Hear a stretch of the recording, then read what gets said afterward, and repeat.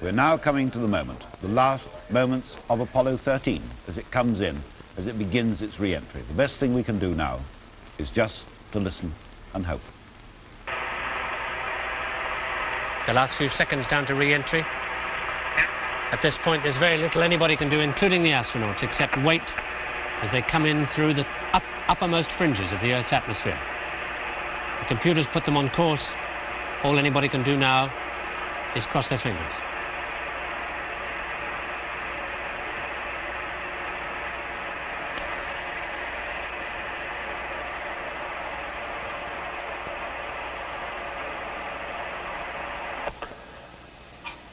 Apollo Control, Houston, we've just had loss of signal from Honeysuckle.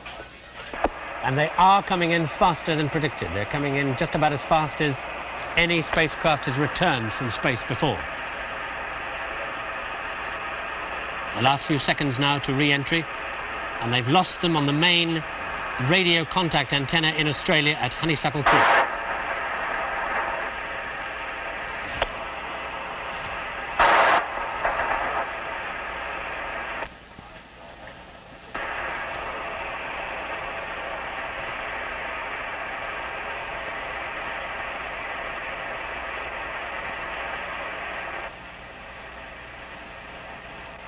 Just about now, they should be going through the moment of maximum heat.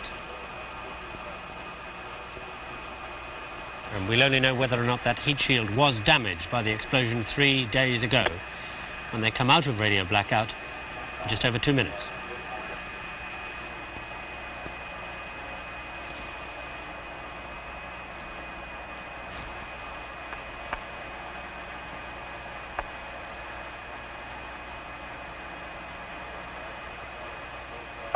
Estimate for max G was 5.2 Gs. About 30 seconds to go to the end of radio blackout About now. 30 seconds to go for blackout. Less than 10 seconds now. We will attempt to contact Apollo 13 through one of the Orion aircraft. Continuing to monitor this Apollo Control, Houston.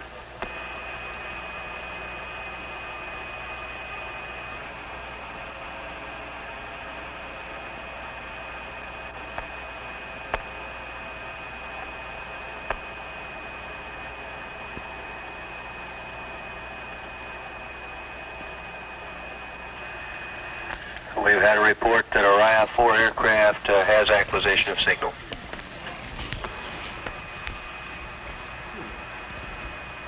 They're through. Odyssey Houston standing by, over.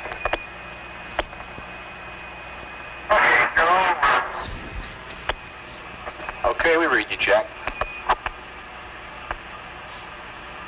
That was Jim Lovell responding with the OK, Joe.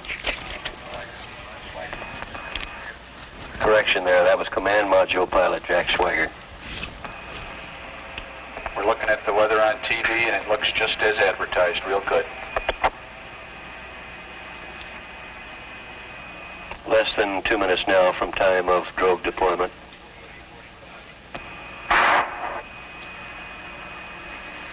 That drogue deployment that he's talking about is the point at which the very small parachutes come out that then drag up the main parachutes. They have been seen before those drogue parachutes come out on previous missions, but today all we can be certain of is that everybody's watching for those small red and white parachutes to come out to signal the final safety stage of this flight. The main parachutes. Let's not anticipate.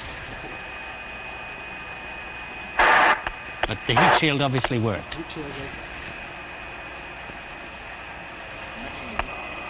Should see something any time now.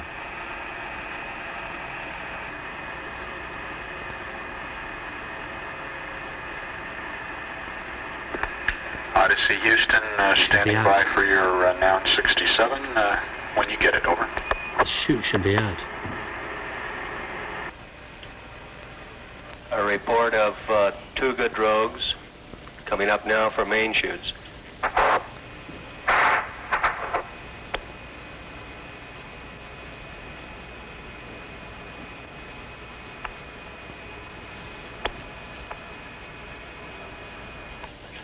standing by for confirmation of main chutes.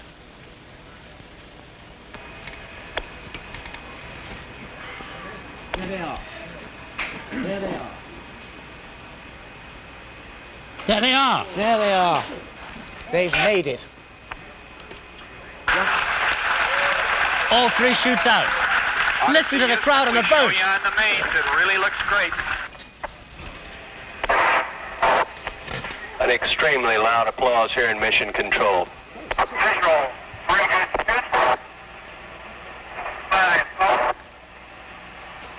An extremely loud applause as Apollo 13 on main chutes comes through loud and clear on the television display here.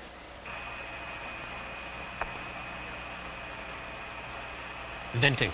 Yes, venting the last of the fuel there. You saw that smoke go up? We have a report from the Iwo Jima that Apollo 13 at a distance of 4 miles from the ship. 4 miles. The smoke you see is venting of RCS propellants, reaction control system propellants. According to 5,000. Under Apollo 13, this is recovery, and your chutes look good.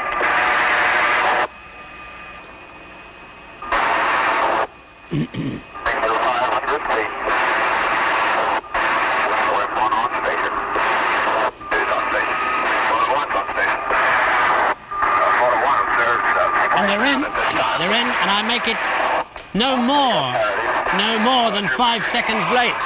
No more than 5 seconds late. As we had splashdown. Photo 1, splashdown at this time. The first chutes are displaced in the water.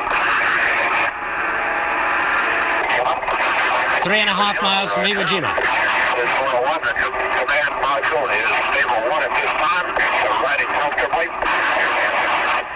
And they've landed the right way up.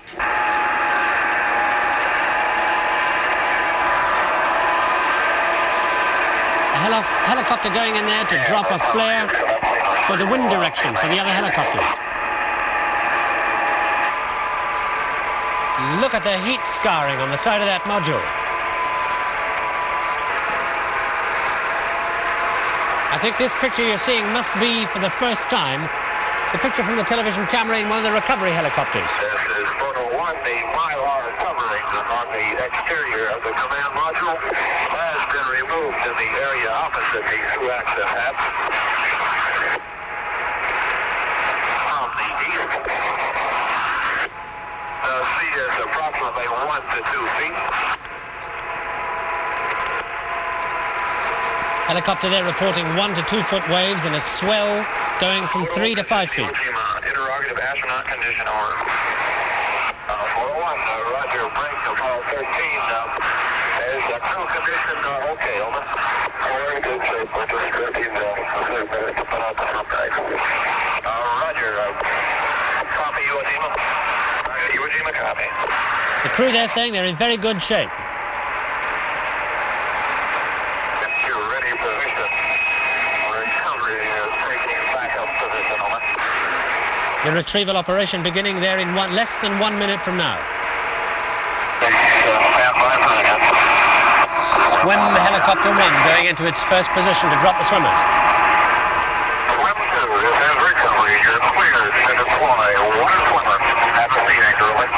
Swim 2, Roger. Here goes the first swimmer to put in the sea anchor. Attaches the sea anchor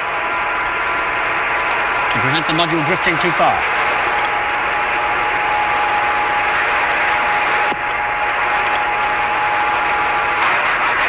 These pictures you're seeing come from the television camera on board one of the helicopters hovering over the command module at this time. Photo 1, observe the operating bags proportionally inflated at this time.